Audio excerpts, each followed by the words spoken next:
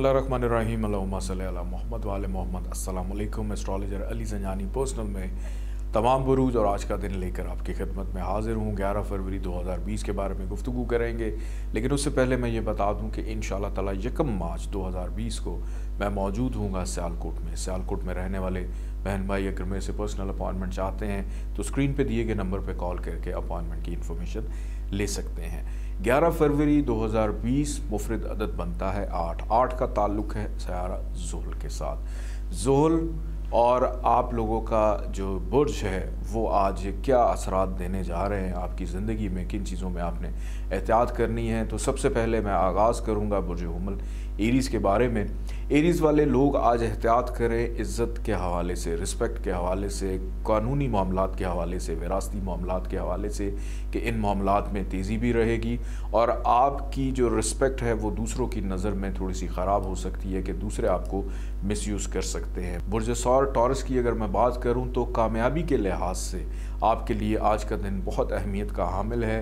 कारोबारी मामलात हैं, फैमिली के मामलात हैं, रिलेशनशिप्स के मामलात हैं, हर लिहाज से कामयाबी मिलती हुई दिखाई दे रही है। स्टूडेंट्स के लिए भी आज का दिन बहुत ज़्यादा अहमियत का हामिल है। बुर्ज जौज़ा जमनाई की अगर बात करें तो जमनाई वालों ने बहुत ज़्यादा मोहतात रहना है अपनी हेल्थ और सेहत के मामलात को लेकर, अपने करियर के मामलात को लेकर, अपनी नौकरियों को लेकर, क्योंकि किसी दूसरे शख्स की वजह से आपके ऊपर कोई इल्ज़ामात की बारिश हो सकती है जो आपके लिए बर्दाश्त से बाहर होगी और आपका मूड सारा दिन ऑफ रहेगा।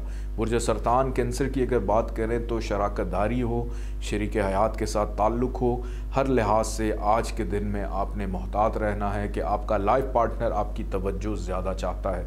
अगर आपने तवज्जो ना दी तो उससे घर का माहौल पुरसकून नहीं रहेगा। बुर्ज असद लियो की अगर हम बात करें तो सेहत के मामलात अव्वलीन तरजीह होने चाहिए।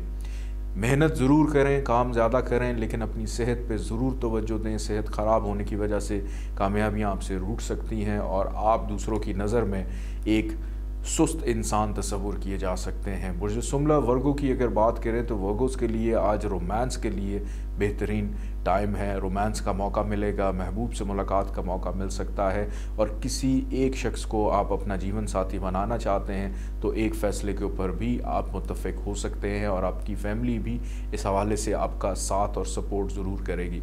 बुर्ज मेज़ान लिब्रा को अगर हम देखें तो घर वालों के साथ मिलना जुलना, उठना बैठना, उनकी ज़रूरियात को पूरा करना, उनके लिए किसी भी हद तक जाना, लेकिन लड़ाई झगड़े से थोड़ा सा गुरेज करना है और बहस व तकरार में उलझना नहीं है।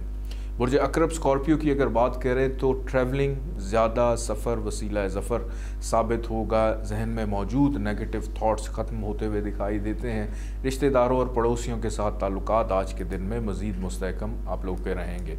बुर्ज कॉस सेजिटेरियस की अगर बात करें तो मईशत के लिहाज से फेवर फ़ायदा कहीं से भी हो सकता है। मेहनत रंग लाएगी, किस्मत आपका साथ देगी, नसीब यावरी करता हुआ आपका आज आपको नए मुस्तकबिल में जो बेहतर फ़ैसले हैं उनकी तरफ भी लेकर जा सकता है।